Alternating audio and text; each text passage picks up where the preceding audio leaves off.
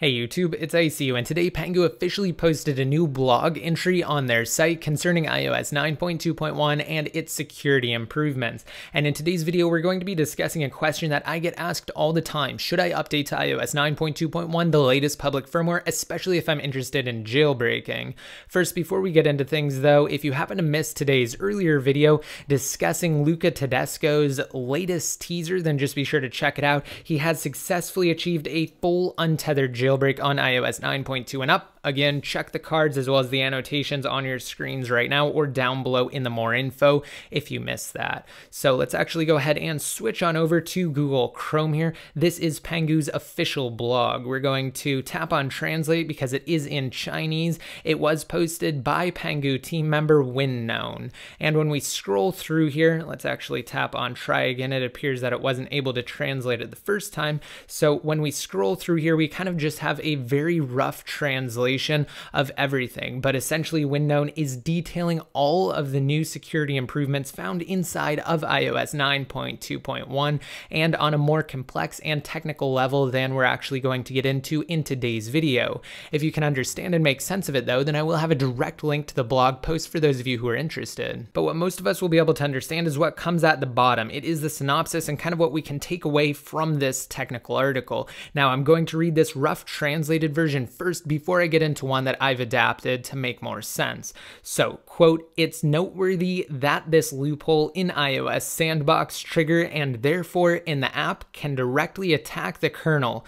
The kernel code is executed to obtain permission. We recommend that users upgrade to the latest version as soon as possible and to avoid the installation of unknown origin app." So the version that I've adapted reads as follows. "It's worth noting that at least one vulnerability in question can be triggered in the iOS sandbox, meaning it can attack the kernel from within an app to obtain kernel code execution permissions. We recommend that users upgrade to the latest version as soon as possible and that they avoid the installation of apps with unknown origins." And while Windknown didn't specifically give details related to jailbreaking, since he is a part of the Pangu team, it is possible that he does have inside information as to what the next jailbreak will be released for and whether those on 9.2.1 will be covered. As I mentioned though, the main teams will always support the latest public firmwares at the time of the release of a new jailbreak. So we're going to switch back over to Safari here because Luca Tedesco chimed in after the fact and basically added on what Windknown said. Now, I agree with him partially, but at the same time, I don't. So let's go ahead and tap on this here. He said, quote, "By the way, I agree with Windknown 100%. Update to 9.2.1 if you don't care about jailbreak. Stick on 9.2 if you do. But if you stay on 9.2, please don't install untrusted apps. It's got some serious kernel bug out in the public."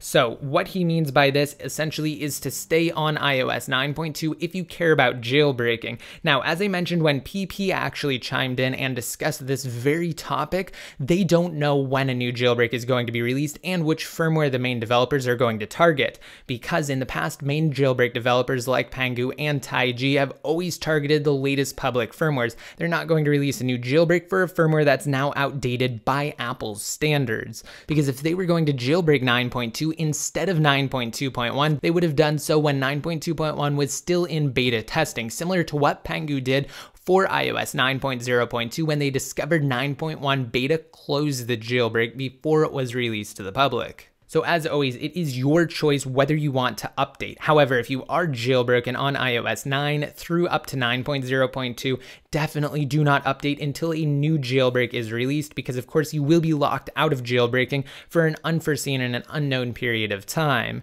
However, if you're on iOS 9.1 or 9.2 and you want to go to 9.2.1, you can, but just note that there is a very, very slim possibility that another developer outside of Pangu or Taiji could release a jailbreak for iOS 9.2 or even 9.1, but that's very, very unlikely, and it's more probable that they would for iOS 9.2 instead of 9.1. So there's a very slim chance of that happening, as I mentioned. A jailbreak from Pangu or Taiji will target the latest public firmware at the time, so you can make the update to 9.2.1 knowing you will be covered by those jailbreak teams. But to err on the side of caution, stay on whichever firmware you're at, especially if you want to believe that an an unknown team could release a jailbreak, and if you install applications that are distributed through a developer enterprise account, meaning ones that actually force you into trusting getting a certificate before they install, don't. Because as Windknown highlighted, it is very dangerous because these exploits were published when Apple patched them in 9.1, 9.2, and now 9.2.1. Also, unless you know for a fact, avoid applications that are distributed as an Xcode project file and force you to install them on a Mac. So I hope you guys liked this video. It clarified some things for you and it informed you enough to make an educated decision on whether you want to update personally.